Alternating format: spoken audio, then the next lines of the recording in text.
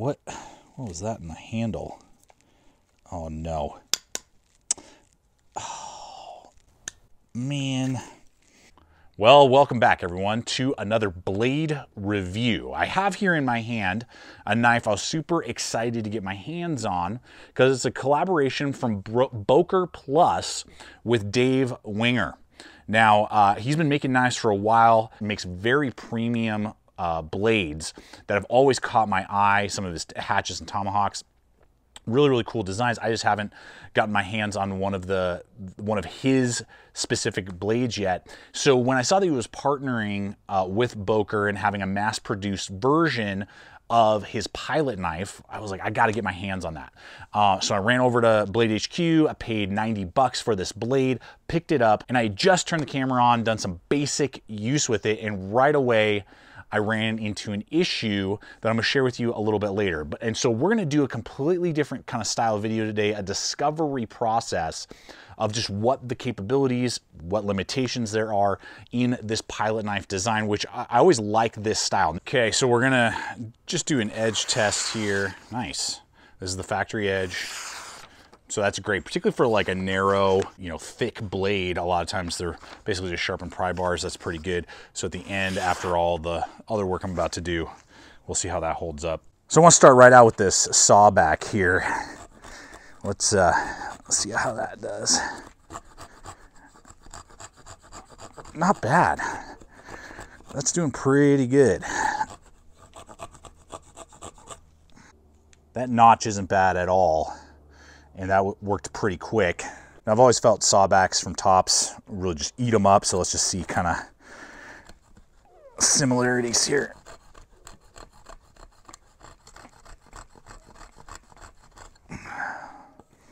Wow. Okay. So I would say that Boker can easily do anything that Steel Eagle could do in that sawback format. So that's a really good, quick way to make a notch, for a trigger. Something like that, a trap, tripwire, whatever. So it has a pretty sharp spine back here. It is coated. We'll see if we can get a spark going with it here. There we go. All right. There we go.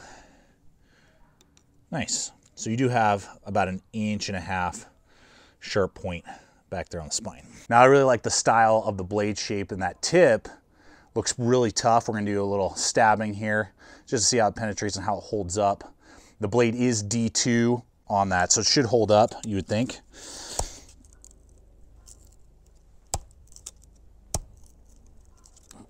Nice. Yeah, it's good. So the way it's designed, it's stabbing in and then kind of rocking itself out so that you're not going to as likely snap the tip if you were having to do some sort of prying. And when I was stabbing, the flares there worked really well to keep my hand in place, so I wasn't wanting to slide down and hurt myself. Let's do a quick little sharpened point here. Again, good ergos for this style. Definitely removing the meat of the wood, so I'm pleased with that. Not having to put a ton of extra energy, into the push to get the meat of the wood removed. There we go. Nice. Yeah, there you go. Okay, I thought I cinched these down pretty good. Are they backing themselves out? So the sheath is, I'm about 50-50 on. It's Kydex, it's thin Kydex, it's got lots of lashing points, a drainage hole, a good thumb ramp to easily deploy, and then you are ready to rock and roll. There's no walk up that you have to do on the blade or anything like that. So it's ambidextrous. Now it's gonna come with, I've had this on other Bokers before, they're kind of like take on a Blade Tech lock. It's very flexible, has a little bit of adjustment points and little portions that you can screw it onto, but these screws are loosening up on me again.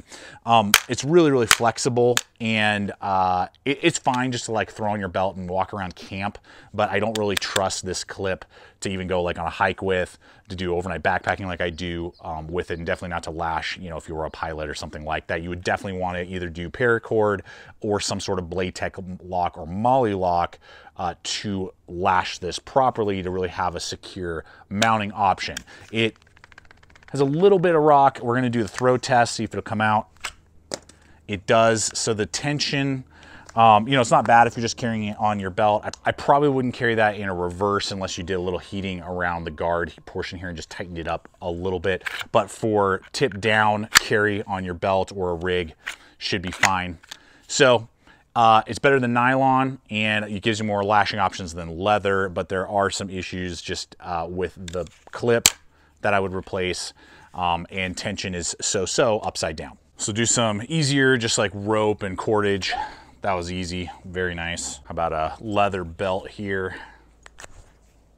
So, I mean, that's performing very well. Got some hammock strap, kind of representing, you know, a seat belt, that type of material. As a pilot knife, you definitely want to be able to go through paracord and, you know, that type of stuff easily. Do a double hit of this paracord here. Easy, easy. Okay, so edge geometry for cordage and those type of materials, really well done. Go ahead and pop a few zip ties here. Just see, oh yeah, nice, okay. So I got some pretty thin aluminum here, just representing the body of an aircraft. You know, this is a pilot knife. Let's just see.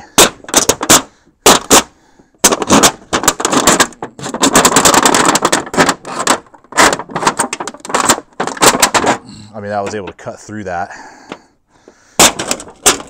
Now, the teeth obviously do snag some when you're trying to pull back out, so you'd have to stab and kind of force through.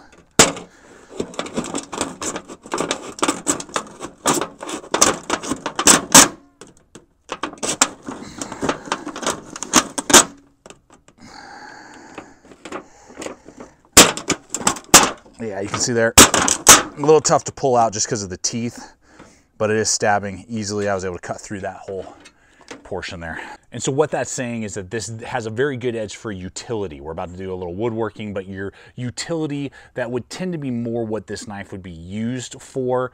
The edge geometry with the flat grind, saber grind, you know, it has a very low, strong, thick blade. The grind is low, I mean. But the edge geometry is good for this style, and a lot of styles like this wouldn't be able to quite compete with what I'm seeing. Okay, so now that we've got all the utility out of the way, let's go ahead and try out some woodscraft, you know, fire prep basically with it. Let's just do some batoning here. Oh yeah. I figured as much with that, like when I say short, I'm meaning the grind comes up to the flat, like right here. So it's a very short grind. It's not like a high saber grind or a full flat grind, is what I mean by that. And at 3/16, yeah, I mean, it's almost like a wedge. That's great.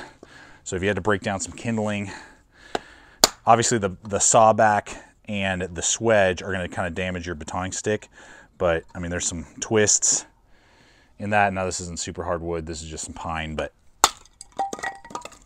for just about a 5-inch knife, that's good. Just over 5 inches. Yeah, sweet. Okay, but all right. Yep. Yeah, there's definitely something going on here with the handle we got to discuss, that I discovered just as I had started testing. You saw at the beginning of the video. I'm going to break it down for you in just a moment. But G10 handle scales, like 4.8, I think, on the overall length, 0.8 on the thickness. It's great. I mean, it's ergonomic, it's rounded. A lot of tactical knives are really clunky and square and blocky. This is rounded and contoured, has a little flare out the back. I could obviously run a lanyard through that. I love the tubes and just their placement, just kind of what they do to offset the look. So the aesthetics are nice. The guard slightly there, a little bit more there.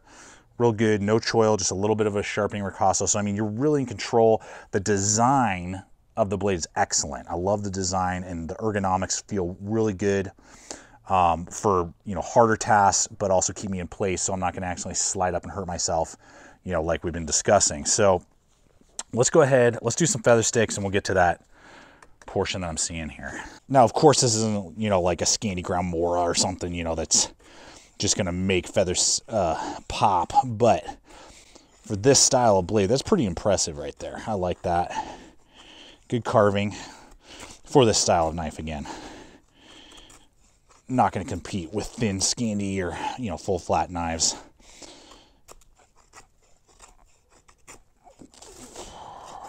Not bad there. Not bad. So I'll see, I may have to run photos here, but there you go. You can see it pretty pronounced there. The lip that has now occurred because the handle scales are shifting. So when I pound the back spine, they go up like that. And I can literally, let's see if you guys can hear this. You can hear that click. Just with my hand pressure, move it down. Now that's all gone and it's almost too low. And it now has moved to the bottom. There you go. And it shifts around on the pommel too. So I mean the handle scales are shifting because there's too much tolerance with those mounting points for the scales. So I was concerned about that, knowing that this is mass produced overseas, you know, versus high attention to detail blades that are coming out of Dave's shop. Was it going to be able to hold up with the style of these tubed attachment points for the scales versus just screws? If they were screws, I could just tighten them down. We're good to go. I'm done, and I keep on working. That happens, you know, sometimes with different handle scale blades. But because of the way this is designed, I can't do anything. I have to now reach out to Boker's warranty. I've never operated with Boker's warranty before, so we'll see what happens with that. And I do look forward to hearing from you guys. If you own a pilot knife from Boker in this style, how did it perform? Did you have similar issues? Has that been happening, or is this just like a fluke? I look forward to hearing from you guys in that sense. What this does is it makes me want to definitely get one of his main, you know, factory produced ones that he produces in this style. And so that's something that definitely makes me want to do, because if this is performing outside the shifting of the scales like this, I mean, that's pretty sweet. Just to do the D2 steel, how does it hold up after all that? Just like before we tested it, just out of the gate. So, I mean, that's pretty sweet that the D2 is holding up well, 90 bucks. I just wish those scales weren't shifting, man, and I could just fix it. Just screws, I could tighten it down, or if it was injected molded. So just for competitive options, the Gerber Strong Arm, now it's like $90 or $100, but USA made, 420HC. You know, I mean, this has been through hell and back, bomb proof, and it's got that, you know, glass over mold with the rubberized, you know, the handle's tight, but very similar style profile.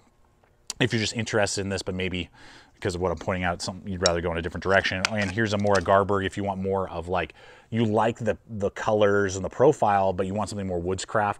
Here's the more GERBER in carbon, as well as all these in the links below, as well as some of the other Bokers that are being produced like this from Dave.